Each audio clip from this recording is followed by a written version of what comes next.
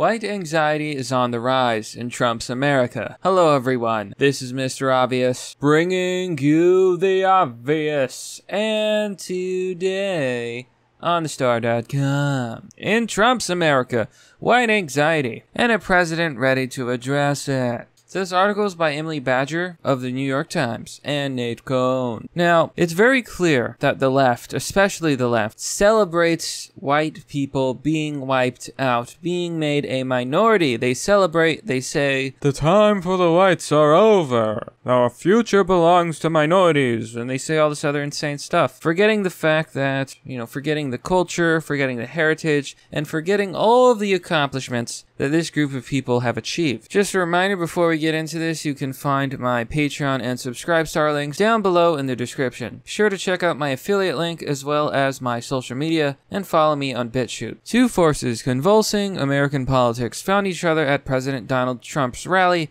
in North Carolina this week. A sense of anxiety among white voters about their standing in a country that is growing more diverse, and a politician intent on stoking those worries.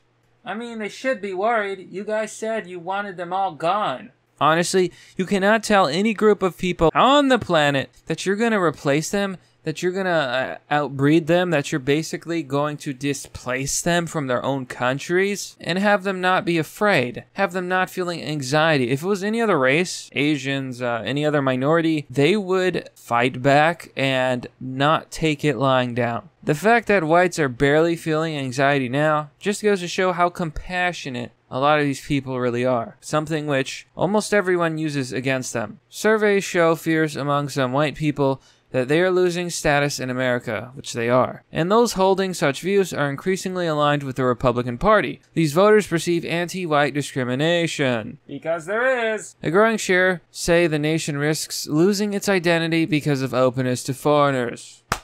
This has absolutely been proven true in all of history. The fall of Rome was in part because of foreign invasion. Does it sound familiar? And many are concerned about what it will mean when non-Hispanic whites lose majority status, as demographic projections suggest will happen around 2045. A large, if not majority share of voters, with a majority of Republicans, say the change will threaten American customs and values. A prospect that they say makes them anxious and even angry. I mean, you're already seeing that happen. So it's a really strange mystery that almost in every Western country where you increase diversity, crime rates go up, but nobody knows why. All of a sudden, there's crime rates and that increase. There's more problems with poverty. There's IQ discrepancies, but nobody seems to know the cause. Everyone covers their eyes, covers their ears, and pretends like nothing is going on. There's no explanation. What could possibly have caused this? But without a politician of the president's stature so vocally exploiting it, political scientists say, this lurking sense of white status loss would probably not be such a combustible theme in American politics. Just go back to sleep, guys. Ignore your destruction. Seriously? First of all, political scientists are a joke. It's not real science. Second of all, the sense would only be growing. It's growing everywhere in the world that's having to deal with increasing diversity and progressive bullshit programs.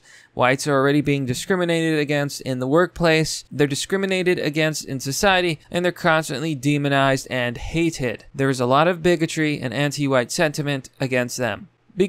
In part because of leftists and the Democratic Party, but also because that's just the cultural Marxist narrative that's being pushed. It really takes a Trump to ignite it, said Michael Tesler, a political scientist at the University of California, Irvine. Oh, I'm supposed to take your advice, Mr. Californian leftist professor? Bull crap. This is a growing feeling, and I've seen it all around me, especially as the country continues to degrade. These beliefs, whites are discriminated against, that undeserving minorities are getting more than they deserve, which they are, and hardworking whites are getting less than they deserve, those are always there, because they're both true. Literally. You have colleges letting in minorities who don't get a high score in the SATs while having higher requirements for whites and Asians. That's pure discrimination. That's not meritocracy. Affirmative action is anti-meritocracy, it's anti-equality, and it shows that those who don't deserve it are getting promoted. But what Trump really does is he maps them onto politics. That's where they become explosive. Research is beginning to suggest that white voters who have long been politically motivated by their views of other groups may be starting to think of their own group as an explicit identity. In that sense, they appear for the first time in the Trump era to be thinking about themselves in the ways that mirror how minorities have long thought about group identity.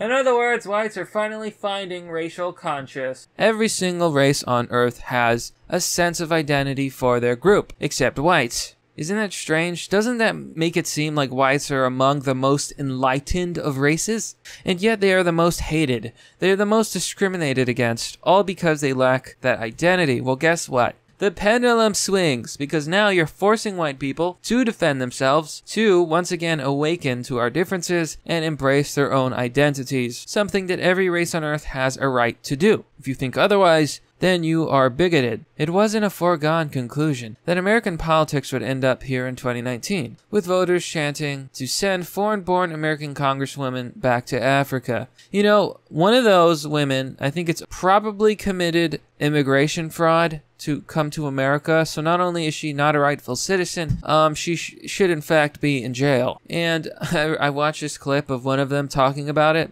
and Trump said that we should go back to it was like a total oof moment, oops. And then she was like, the countries we came from. So even in their own minds, they think of the countries they came from as their countries. Lord has to wonder what they're doing as politicians. A different politician at the top of the Republican Party, one focused, say, on tax cuts rather than immigrants, might have left these white racial anxieties more dormant or less likely linked with partisanship. So you heard it here first, folks. These people want you all to go to sleep. They want whites to go to sleep, to forget that they're being threatened constantly every single day, discriminated against and hated. They just want them to go to sleep and just take it.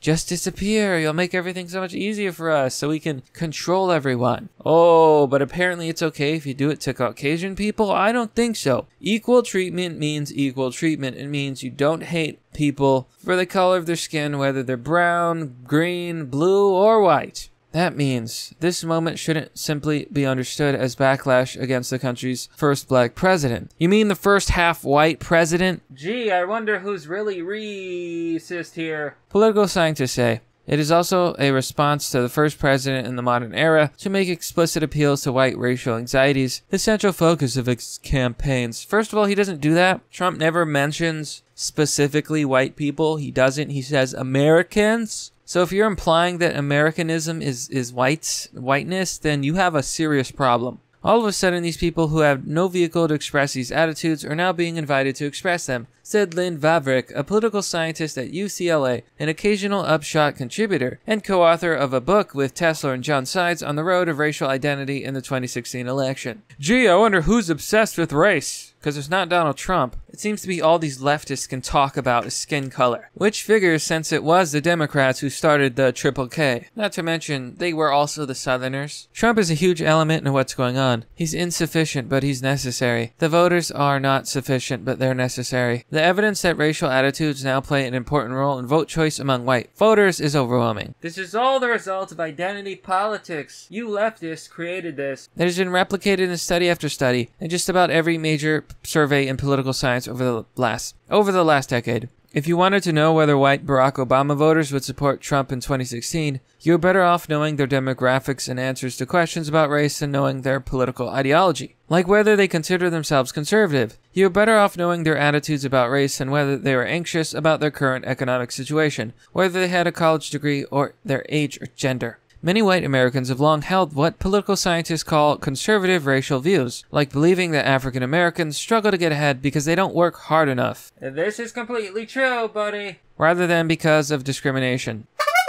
Because it's absolutely true. Have you seen the culture? Okay, here's the deal with African American culture. It's the same thing in Africa. It's almost a mirror image. 1. Materialism. They don't care about, they're not frugal. They don't want to save money. They just want to have nice things and appear rich.